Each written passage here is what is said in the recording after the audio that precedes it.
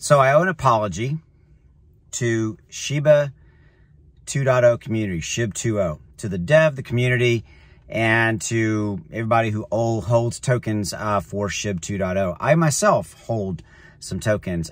This morning was on a live stream and talked about Shib 2.0 and quite frankly thought that it had rugged. And in fact, they haven't. So I woke up this morning, saw on Dex Tools that it had dropped like 98%, and went to check Twitter, and the Twitter account was having some issues. So, thought that, and then went on this live stream. We were discussing it, and it came up as a topic. And in fact, they have not rugged. They're moving to Shibarium.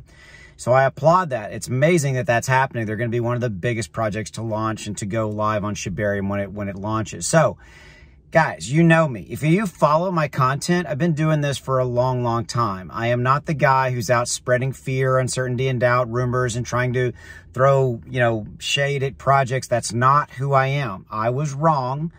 They, in fact, did not rug. They were moving and porting over to Shibarium. So my apologies to, again, fellow Shib 2.0 token holders. I am one. My apologies to you.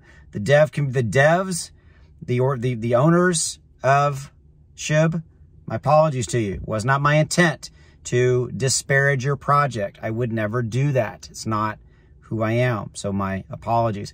And thirdly, and as importantly, to the community, to the Shib 2.0 community, I want to see all meme community tokens do well. All of them.